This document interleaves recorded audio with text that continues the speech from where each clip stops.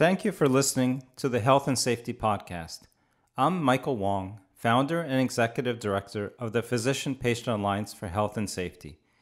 PPAHS has often advocated the need for clinicians to address respiratory compromise, a subject that we have often discussed in reference to patients who have had adverse events or deaths due to opioid-induced respiratory depression. The Physician-Patient Alliance for Health and Safety would like to thank Medtronic for their generous support of this clinical education series.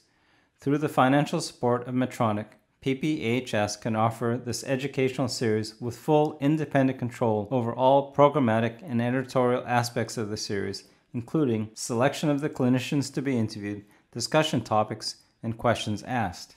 As a global leader in medical technology, services, and solutions, Medtronic improves the health and lives of millions of people each year. Medtronic believes its deep clinical, therapeutic, and economic expertise can help address the complex challenges such as rising costs, aging populations, and the burden of chronic disease faced by families and healthcare systems today. But Medtronic can't do it alone. That's why Medtronic is committed to partnering in new ways and developing powerful solutions that deliver better patient outcomes. To help us better understand what is respiratory compromise and why clinicians and their healthcare facilities should care about respiratory compromise and adopt clinical practices to prevent respiratory compromise, today I'm speaking with Dr. Jeffrey Vender.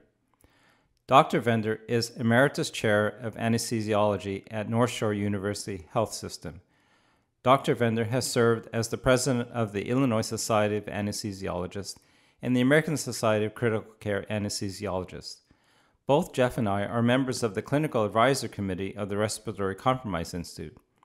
Jeff is the representative for the Society of Critical Care Medicine. The Respiratory Compromise Institute can best be described as a coalition of medical and safety organizations devoted to raising awareness about respiratory compromise. Dr. Vender is chairman of this Clinical Advisor Committee, so we are honored to hear from Jeff about the Respiratory Compromise Institute and what he hopes the Institute will achieve. Welcome to the podcast, Jeff. Thank you. For the listeners not familiar with you or your work, could you give us a brief introduction about yourself?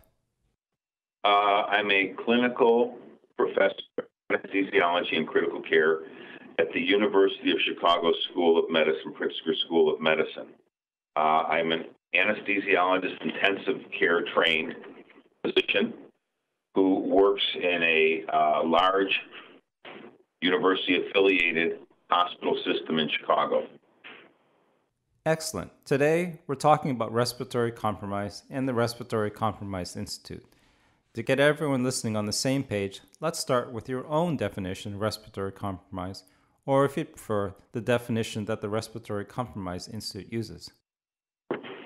Clearly, there are multi-definitions out there, but the one that I have typically employed and the Respiratory Compromise Institute has used defines respiratory compromise as a state in which there is a high likelihood of decompensation into respiratory failure and or death, but in which specific interventions, be it therapeutic and or monitoring, might prevent or mitigate this decompensation.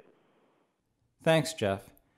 As I mentioned previously, respiratory compromise often occurs with the administration of opioids. However, your description of respiratory compromise includes non-opioid situations. Could you please describe some examples of respiratory compromise that may not involve or be associated with opioid administration? Well, there are numerous situations where patients with underlying pulmonary disease are in very chronic but stable conditions. And for a multitude of reasons, either a therapeutic intervention